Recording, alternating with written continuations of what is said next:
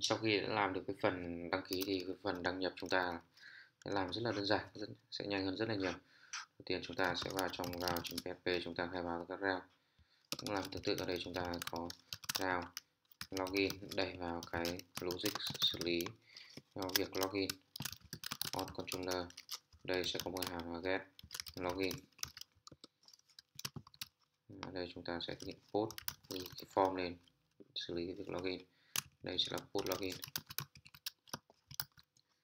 Rồi chúng ta đã có login và tiện thể chúng ta làm luôn logout. Bây giờ cũng cần có logout.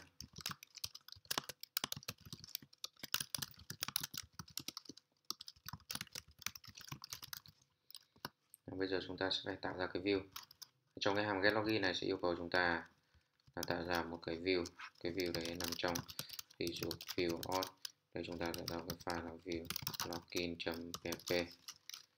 Tại đây thì chúng ta có cái nội dung thì khá tương tự với cái view register. Chúng ta hoàn toàn có thể copy paste đây và để sang cái login không còn được, và chúng ta thay đổi nội dung một chút. Ở đây là login này, cái route thay vì register thì sẽ là login, method sẽ là post. Ở đây chúng ta sẽ không có name,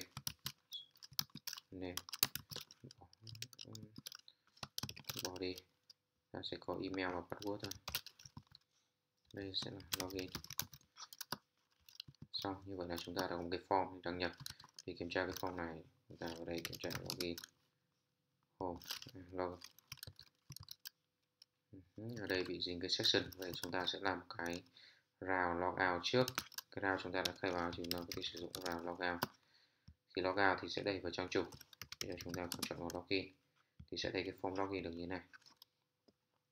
Bạn kích vào login nó sẽ bắn lỗi, bởi vì cái lỗi này bắn ra trong cái form master này. Ở đây bắn ra đấy, không có gì ma thuật ở đây hết. Bây giờ chúng ta kiểm tra xem có login có hoạt động hay không. Thì vào đấy là trong database chúng ta có cái email đúng không, password mà chúng ta tạo phần trước.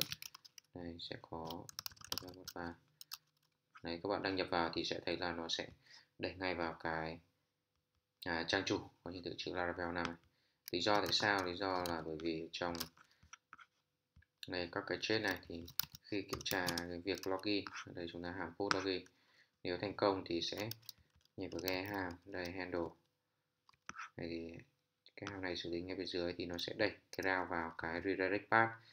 Cái redirect path này chúng ta đã thực hiện khai báo trong mục register là đẩy vào cái trang chủ. Đây thì thành ra là chúng ta vào đúng cái trang hiển thị Laravel nào này.